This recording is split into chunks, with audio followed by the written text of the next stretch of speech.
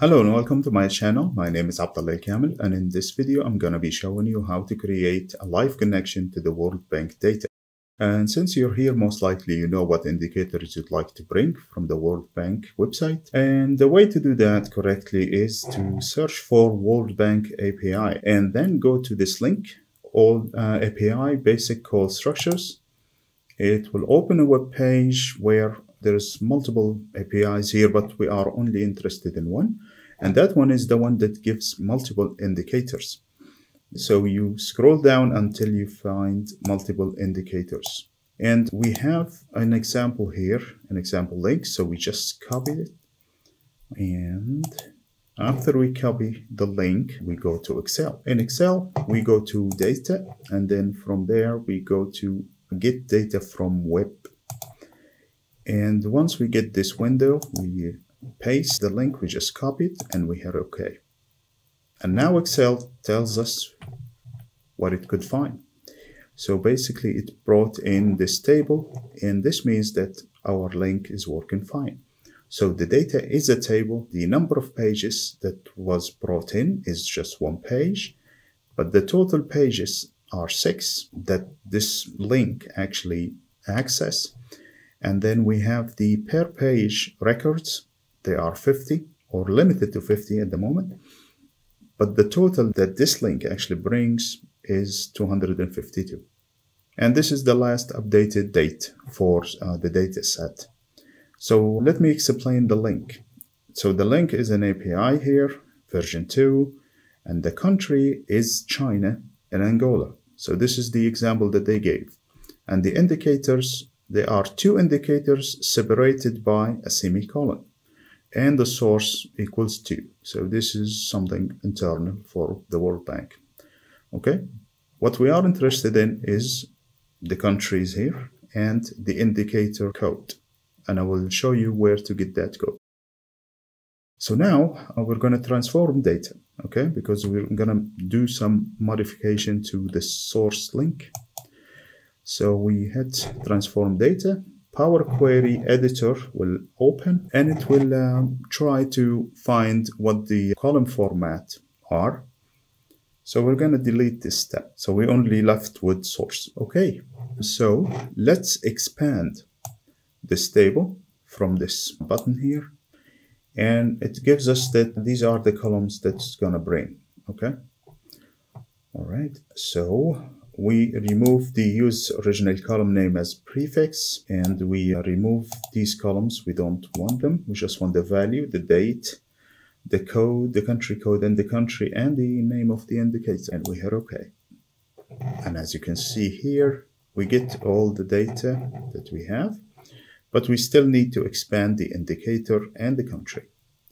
So we expand the indicator name. It's going to give just one record, although it says a table here, just ignore it. So we keep the element text only and we hit OK. So it gives us the name of the indicator. As for the country, we do the same. We bring in the text so we know the name of the country. Now, although the country, we know from the source that the link actually brings in Angola and China, if we click on the filter here, we can only see Angola. And that's because the link actually have access to 252 records, which we saw here, but it is only limited to display 50 records. And that's why we cannot see China, because we are only limited to 50, as you can see here. So what we're going to do, we're going to make some modification to change that. So we're keeping the same indicators here and the source as well. So now we're going to use the %, and we're going to change the number of pages from 50 to 1000, for example. So we say per underscore page equals to 1000. So this will modify our table and its ability to display more records. As you can see here, it changed now to 1000. And if we go to the last step here, we will see that the table now is able to display all 252 records.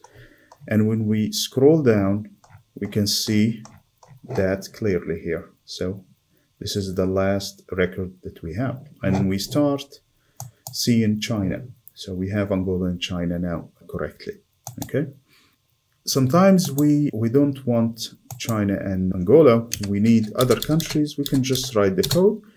Or if you want to have access to all the countries, you just write all instead of the country code and hit enter.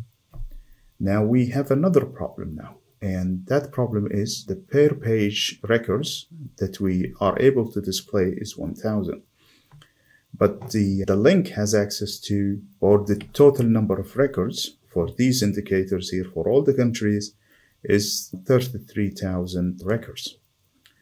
So we still are not able to display all the records that we have through this link. So what we can do? We can do something that makes things a little bit easier, which limit the range of the date. Because if we go to the last step, you can see that the data that is coming in, some of it is actually from the 60s. So we don't want that most of the time. So we're going to limit the dates. So we put the ampersand here and we write date equal to, and let's say we are interested only from 2015 to 2024. And this is how you write this filter here in this link. And when you hit OK, you can see now the total number of records shrunk down to 4,256. Still above 1,000. So we just put this 10,000 per page, just to cover that, and future records as well. So if we go to the end now, you can see that we have all the countries now, and we can load more here. And you can see all the countries that have data is actually here. Okay, so this is the basic call. Something we can do to actually make the last table look a little bit better is just to delete all of these. You don't need them, and we just right-click on them and we hit remove. So we're left with a clean table now, and you can see some of the countries don't have data for some of the years, but on the other years there are numbers here, as you can see. Okay, so currently we have two indicators here, which something to do with agricultural machinery and population total.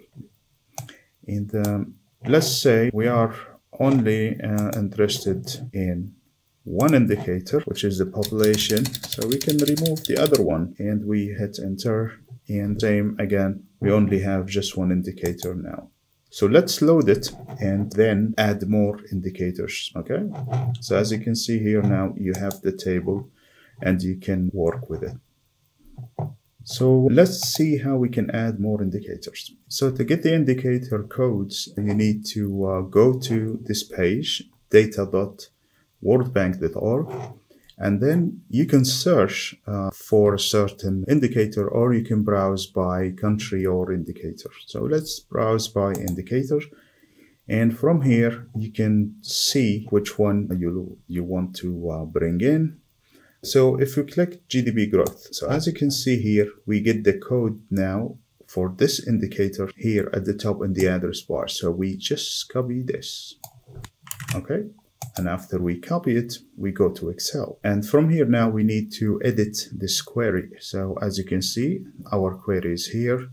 So as you can see, we can edit it from here, or we go back from the same place. We go to data and get data, and then launch Power Query. So we go back to the source now, and as you can see, we have only the total population. And what we're going to add, we're going to add the other indicator by putting a semicolon here, and we already copied the link, just paste it. So not the link, so the code for the indicator. And now we hit enter, and with this, as you can see, we brought it with the data, and we can load more just to see. And as you can see here, we have GDP growth annual. You can apply this for any number of indicators, and you can add more indicators by doing the same. Just put a semicolon, put the code, hit enter, and this is it. And this is how it goes. Cool, now we're gonna load it, but always make sure that you have the correct number of per page records and compare that with the total records. So as you can see here, now we have how many? We have a lot of records, over 4,000, and we have the GDP growth and the population. And then you can create a pivot table, or you can filter it by any country or do anything, right? So now, of course, the good thing about this is in the future, like for the date where we put the range from 2015 to 2024, we could have actually put 2030, so that whenever new values come in the next few years, you don't have to go in and change the values for that range.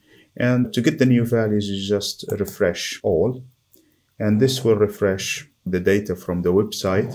And as you can see here, it will tell you how many rows got loaded.